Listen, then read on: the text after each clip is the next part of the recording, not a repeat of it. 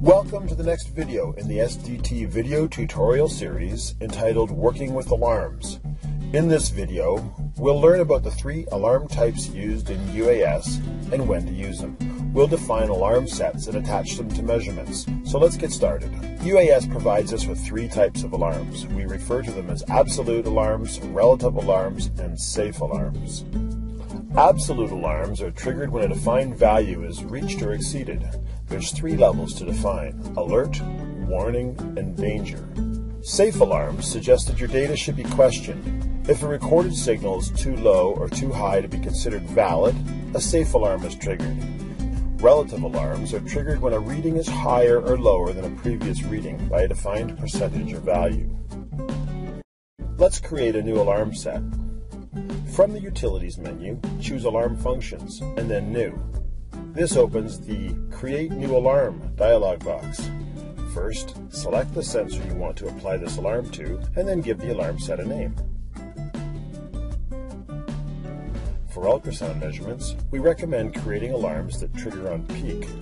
Now, switch on the modes you want to use, and for absolute mode, let's set our alert at 25, and for the warning, let's go 33 dB, and for danger, let's use 41 dB. We'll also turn on our safe mode. Let's set a lower limit of 5 dB and an upper level of 90. For relative mode, we'll set a warning 8 decibels above the first value, and a danger alarm will trigger at 16 decibels above the first value. Click Save, and you're done. Okay, so we defined an alarm set for our Zone 2 fan motors. Now we can attach our Zone 2 fan motor alarm set to a group of measurements. Click on the Selection button and then Filter. In the Filter window, we'll type Zone 2 and then the colon symbol for AND, capital F fan, small m motor, capital N for RS1 needle, and then open bracket and the capital S. Select all, click on the Alarms button, and then Attach with Existing. Scroll through the list until you find the alarm set we defined for Zone 2 fan motors. Click Attach, and you're done. When you synchronize your data tree with your SDT 270, the alarms are included, so alarms are triggered live in the field. The Transfer Complete box shows that 3 alarms were transferred to the SDT 270, along with 1 operator, 5 surveys, and a total of 263 measurement nodes. Alright, let's collect some data for Zone 2. The first point in our survey is Zone 2 Fan 1 Motor Outboard Bearing.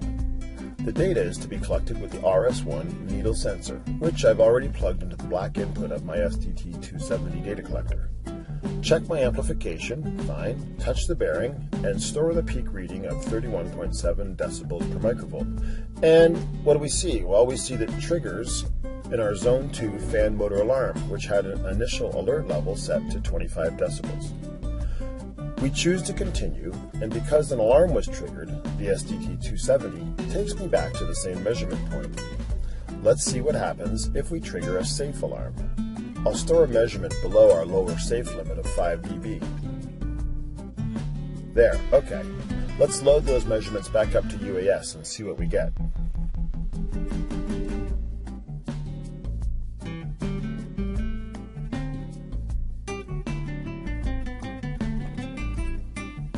Take a look at the base data tree, and we see that there are some alarms showing. Fan 1 has a blue alarm, which is the alert stage, and Fan 2 has a red alarm, which is the danger stage. If I expand the node for Fan 2, I can quickly see that the outboard motor bearing has triggered the danger alarm. Let's look at Fan 1. Same thing. The outboard motor bearing has triggered an alert alarm. There's an easy way to see how many points are in alarm and then quickly navigate to the points in alarm using the alarm icons found in the bottom pane. Look, there are 3 points showing an alarm. One is blue, one is orange, and the other one's red. The color of the icon tells me the alarm is either in an alert, a warning, or a danger stage. The number to the right tells me how many of each alarm type have been triggered. Clicking on the blue alert icon automatically expands the tree and takes me directly to the measurement node in Alarm. Now I can click on that node to generate a quick view trend graph.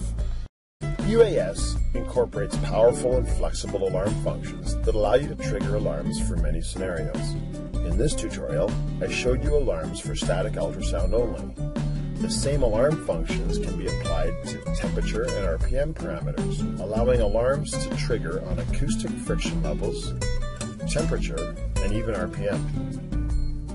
I invite you to continue learning more about UAS by watching tutorial videos about static trends.